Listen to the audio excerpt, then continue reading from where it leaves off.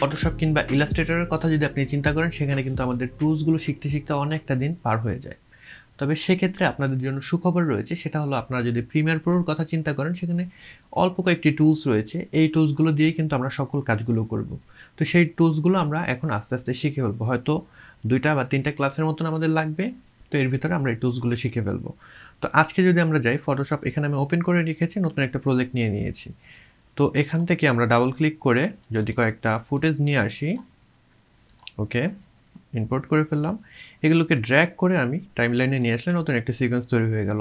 তো আপনারা যারা কিভাবে প্রজেক্ট তৈরি করবেন কিংবা কিভাবে নতুন একটা সিকোয়েন্স তৈরি করবেন এই ব্যাপারটি জেনে না থাকেন, সেক্ষেত্রে কিন্তু আমার যে প্রিভিয়াস টিউটোরিয়ালগুলো রয়েছে আমি উপরে আই বাটনে দিয়ে দিচ্ছি, সেখানে গিয়ে কিন্তু আপনারা সেগুলো দেখে নিলে এই জিনিসটা ক্লিয়ার হয়ে যাবে। তো আসুন আমাদের এখানে আমাদের যে টুলসের কাজ সেগুলো দেখব। তো আমাদের এখানে বাম পাশে আমার টুলবার যেটা সেটা আছে, এটাকে যদি আমি ক্লোজ করে দেই, এখানে ক্লোজ করে দিলাম। যদি আপনাদের না থাকে সেক্ষেত্রে কিভাবে আনবেন, আসলে উইন্ডোজে গিয়ে নিচে যদি টুলসে যান তাহলে কিন্তু এটা চলে আসবে। এটাকে ড্র্যাগ করে জাস্ট আমি একটু শ্রিঙ্ক করে দিলাম জায়গাটা। তো আমাদের এরকম একটা টাইমলাইন তৈরি হয়ে গেল। এখানে আমাদের কয়েকটা ফুটেজ আছে, এই ফুটেজগুলো দিয়ে আমরা মূলত একটা ভিডিও আজকে তৈরি করব। তো এই অডিওটাকে ডিলিট করার জন্য খুব সিম্পল, আমি যদি অল্ট প্রেস করে শুধু অডিওটার উপরে ক্লিক করি শুধুমাত্র অডিওটা সিলেক্ট হবে। আমি যদি অল্ট প্রেস না করি যেটা হবে আমার দুটো কিন্তু অডিও এবং ভিডিও দুটাই সিলেক্ট হয়ে গেল। সেক্ষেত্রে আমাদের রাইট বাটনে ক্লিক করতে হবে, আনলিঙ্ক করতে হবে, তারপরে আমি সিঙ্গেলি সিলেক্ট করতে পারবো। তো আমরা যদি শুধুমাত্র অল্ট প্রেস করে ক্লিক করি তাহলে অডিওটা সিলেক্ট হলো, ডিলিটে ক্লিক করলে আমাদের ডিলিট হয়ে গেল অডিওটা। তো প্রথমেই আছে আমাদের সিলেকশন টুল। তো সেটার কাজ তো আপনারা বুঝতেই পারছেন, আমরা যদি কোনো কিছু সিলেক্ট করতে চাই সেটিকে আমরা সিলেকশন টুল দিয়ে সিলেক্ট করতে পারবো। লাইক আমি এই ক্লিপটাকে সিলেক্ট করলাম, এই ক্লিপটা যদি একটু লক্ষ্য করি কোন ক্লিপটা, তো মনে করেন আমি এই দুইটার যে পজিশন সেগুলোকে একটু সোয়াপ করব। আমি চাচ্ছি এই ক্লিপটা আমার প্রথমের দিকে চলে আসবে, তারপরে আমার সেকেন্ড ক্লিপটা থাকবে। জাস্ট আমি এখান থেকে আমাদের সিলেকশন টুল দিয়ে সিলেক্ট করে ড্র্যাগ করে নিয়ে আসলাম, প্রথমে চলে আসলো, just a minute, just like that. দেন আবার আমি যদি ক্লিক করে ড্র্যাগ করি তাহলে দুটো ফুটেজেই আমার সিলেক্ট হলো, এখানে আমি বসিয়ে দিলাম। তো এইভাবে আমি কিন্তু আমাদের যে সিলেকশন টুল সেটাকে ব্যবহার করতে পারবো। ইভেন এখান থেকে আমি যদি ক্লিপকে আবার টেনে নিয়ে আসতে চাই সেটাও করতে পারবো। তো আমাদের এগুলো সব সিলেকশন টুল দিয়ে কাজ করবো। যে কোনো ধরনের সিলেকশন যদি আমাদের দরকার হয় সেটাকে আমরা সিলেকশন টুল দিয়ে করব। তো এরপরে যেটি রয়েছে সেটা আছে আমাদের ট্র্যাক সিলেক্ট ফরওয়ার্ড টুল। তো মনে করেন এরকম একটা সিনারিও আপনার সামনে আসলো, এই ক্লিপগুলো আপনার এই পর্যন্ত থাকলো, মাঝখানে একটা ফাঁকা জায়গা। তো এখন এই ফাঁকা জায়গাটা যদি আপনার পূরণ করতে হয়, এখানে কিন্তু ব্ল্যাক দেখাচ্ছে আমাদের যে প্রোগ্রাম মনিটর রয়েছে সেখানে। তো এই ফাঁকা জায়গাটা যদি আমার এটা ফিল আপ করতে হয় একটা একটাকে এইভাবে ড্র্যাগ করে নিয়ে আসতে হবে। তো সেই কাজটা আমরা কিন্তু খুব ইজিলি করতে পারবো যদি সিলেকশনটা একসাথে করতে পারি সবগুলোকে। তো আমরা ক্লিক করে ড্র্যাগ করব। তো এখানে মনে করেন অনেকগুলো ক্লিপ আছে, মনে করেন আপনার টাইম লাইনে প্রায় 1 ঘন্টার মতন একটা টাইম লাইন সাজিয়েছেন, অনেকগুলো ক্লিপ আছে, সবগুলোকে আপনি কীভাবে সিলেক্ট করবেন?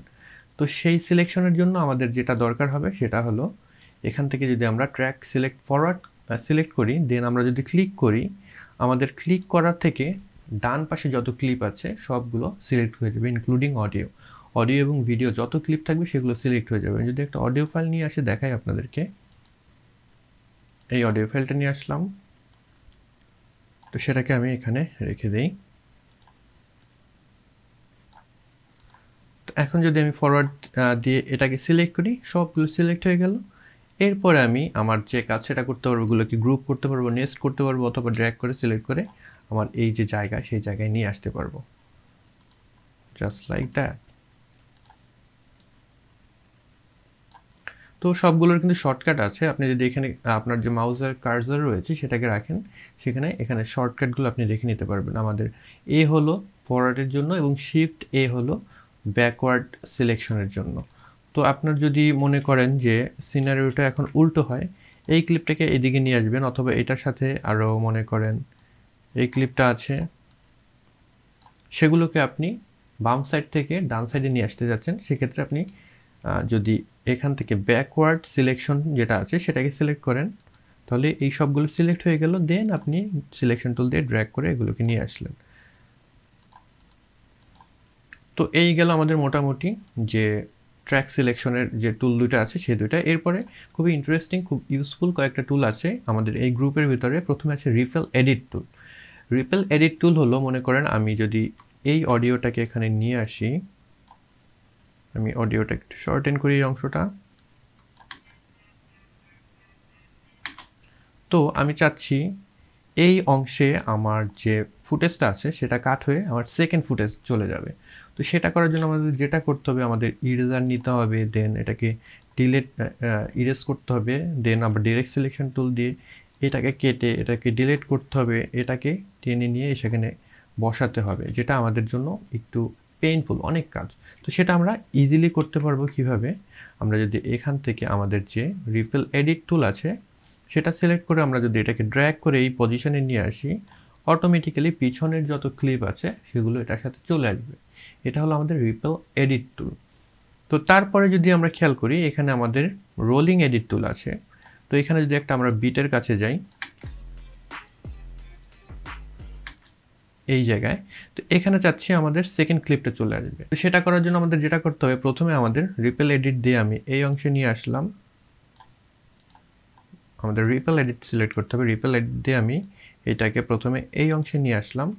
তারপরে আপনার মনে করেন একটু বেশি হয়ে গিয়েছে, আপনার উইডথটা একটু পরে এই জায়গায়, তো সেইটাকে অ্যাডজাস্ট করার জন্য আমরা কি করব, অ্যাডজাস্ট করার জন্য যেটা করতে হবে আমাদের এইখান থেকে রোলিং এডিট টুল নিয়ে আসলে যেটা হবে, আমাদের বাম পাশের ক্লিপটা এবং ডান পাশের ক্লিপটা দুটো একসাথে অ্যাডজাস্ট হয়ে যাবে এই পজিশনে গিয়ে। তো আমরা যদি উপরে আমাদের প্রোগ্রাম মনিটরে খেয়াল করি, দুইটা ক্লিপেই কিন্তু আমার চেঞ্জ হচ্ছে। কি চেঞ্জটা হচ্ছে, কোন জায়গায় গিয়ে দুইটা ক্লিপ একসাথে হচ্ছে সেটার প্রিভিউ আমরা উপরে দেখতে পাবো। তো এখন যদি আমরা এই পজিশনে নিয়ে দেন প্লে দেই, তাহলে দেখবেন এটা যে মিউজিকের বিট আছে সেটার সাথে সিঙ্ক হয়ে গিয়েছে। তো ইজিলি আমরা রোলিং এডিট দিয়ে দুটো ক্লিপের যে অবস্থান সেটা কিন্তু এডিট করতে পারবো। এবং লাস্টলি আমাদের আছে স্ট্রেচ টুল। স্ট্রেচ টুলের যে কাজ সেটা হলো আমাদের অনেকটা স্পিড র্যাম্পিংয়ের যে কাজ করব আমরা, অবভিয়াসলি পরে আমরা স্পিড র্যাম্পিং সম্পর্কে আলাদা একটা টিউটোরিয়াল করব। তো সেই জিনিসটা ইজিলি আমরা করতে পারবো যদি কোনো স্ট্যাটিক কোনো ক্লিপকে আমরা স্পিড আপ করতে চাই বা স্লো করতে চাই, সেক্ষেত্রে কিন্তু আমাদের স্ট্রেচ টুল সেটা আমাদের কাজে দিবে। তো মনে করেন এই জায়গায় গিয়ে আমি চাচ্ছি এটাকে একটা কাট করতে, তো এখান থেকে ইরেজার নিতে হবে, আমি ইরেজারটা নিলাম। এখন চাচ্ছি এটাকে স্পিড আপ করতে, তো সেই স্পিড আপের জন্য আমি আরেকটা কাট দিলাম এই জায়গাটাতে। আবার যাব এখন স্ট্রেচ টুলে, যে স্ট্রেচ টুল দিয়ে যদি আমি এটাকে ছোট করে দেই তাহলে কিন্তু এটা ডিউরেশন কমে যাবে, তার মানে এটা স্পিড আপ হচ্ছে। দেন আমি যদি এখানে ছেড়ে দিই তাহলে দেখতে পাবো আমাদের ওই ক্লিপটার স্পিডটা বেড়ে গেছে। তো এই জায়গাটা আমাদের ফাঁকা থেকে গেল, সেই জায়গাটাকে যদি আমাদের ক্লোজ করতে চাই ইজিলি আমরা জাস্ট এই ফাঁকা জায়গাটায় ক্লিক করে রিপেল ডিলিটে ক্লিক করলে আমার যে নেক্সট ক্লিপ সেটা কাছে চলে আসলো।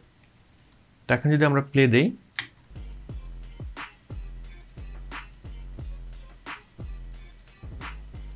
তো এখানে আমাদের আবার একটু চেঞ্জ করতে হবে। সেই চেঞ্জটা করার জন্য তো আমাদের এরপরে যে বিটটা আছে সেটা আছে এই জায়গায়,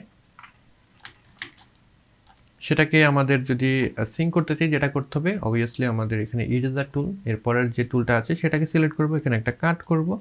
দেন আমরা যদি এটাকে সিলেক্ট করে শিফট ডিলিট ক্লিক করি তাহলে কিন্তু আমার যে এক্সট্রা অংশ সেটা ডিলিট হয়ে যাবে এবং পরবর্তী ক্লিপটা সামনে চলে আসবে। এটাকে বলে রিপেল ডিলিট।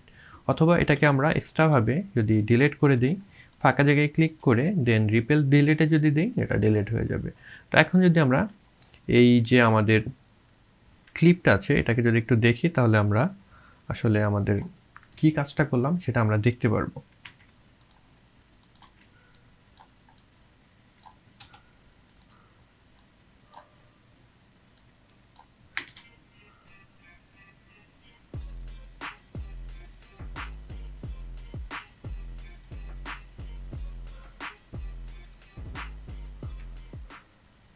তো আমাদের এই কয়টা টুল আজকে আমরা দেখলাম, এর পরবর্তী যে টুলগুলো আছে নেক্সট ক্লাসে দেখব এবং তারপর থেকে আমরা আরও অ্যাডভান্স যে টিউটোরিয়ালগুলো আছে সেগুলোতে আস্তে আস্তে যাব। আশা করি ভিডিওটি আপনাদের ভালো লেগেছে। যদি ভালো লেগে থাকে তাহলে অবশ্যই লাইক করবেন, কমেন্ট বক্সে আপনাদের মতামত জানাবেন। এই চ্যানেলে আপনি নতুন হয়ে থাকলে সাবস্ক্রাইব করতে ভুলবেন না। I'll catch you guys on the next one. Until then, goodbye.